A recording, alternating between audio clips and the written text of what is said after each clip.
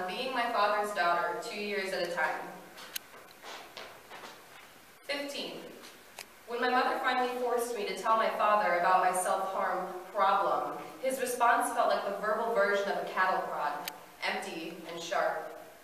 After gripping my lower jaw and pulling phrase after phrase out of my throat, he discovered that I had been singing songs of sorrow across my wrists in the secrecy of my bedroom closet. Without removing his eyes from America's Funniest Videos, he said, "We'll do it in the bathroom next time. I don't want you getting blood on the carpet." 17. I scrawled, "Don't ever forget what he said to you," across my wall in lime green paint. I looked at it every day, and I remembered. And even though he painted over it when he forced me to move into the unfinished basement with my mother, I know it's still there. And he knows it's still there. Beneath the whitewashed paint that covers everything except my memories, even though I smooth my dress over my thighs, the scars are still there. Beneath the fabric that breathes more than I do, even though I brush my hair behind my ears, his words are still sunk in my skull. He knows they are still there, and I cannot ever forget. 19. He told me that if I wasn't home by midnight, that I shouldn't bother coming home at all. So I didn't. And while I was gone, my younger sister carved "I hate myself" into her thighs. And while I was gone, she was diagnosed with depression. And while I was gone, I wasn't there to sit with her in my old closet. I was just the skeleton tucked amongst her sweaters with notches nicked out of its ribcage. I was just a memory adding weight to the razor.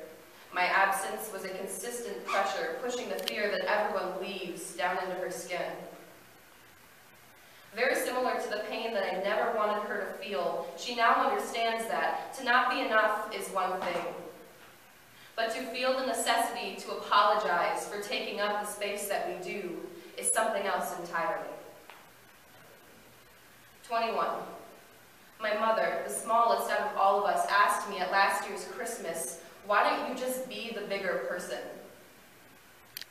I don't think I will ever weigh enough to be bigger than his belly, to be bigger than his shoulders, hands that shove me to the ground, to be bigger than his mouth, teeth, spitting words like gravel flying off spinning tires, to be bigger than his ego. I will never be able to be the bigger person. When are you going to let it go?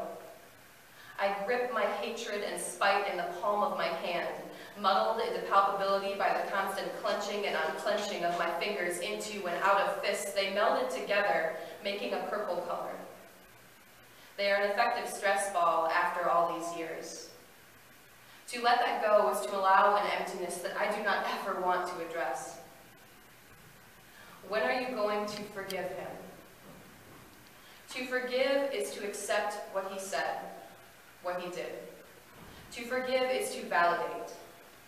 On being my father's daughter, I will forgive you when you are dead.